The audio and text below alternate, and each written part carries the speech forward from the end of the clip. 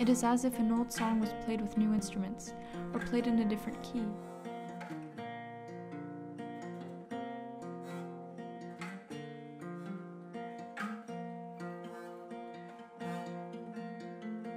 Photographer Gabriella Achadinha took note of this conceptual process, and played with the placement of objects that imitated or resembled the sculptures.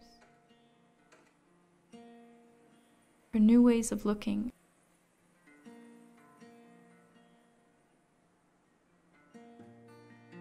The skateboard sculpture was placed once again in the same train station.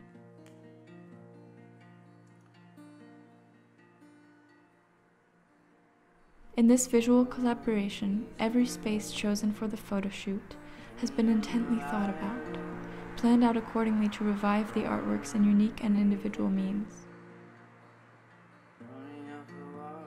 The Berlin that inspires Maness, the streets, the buildings he lives and works in, now come back as the setting for his artworks. And a circular conversation begins between art and our familiar, everyday landscape.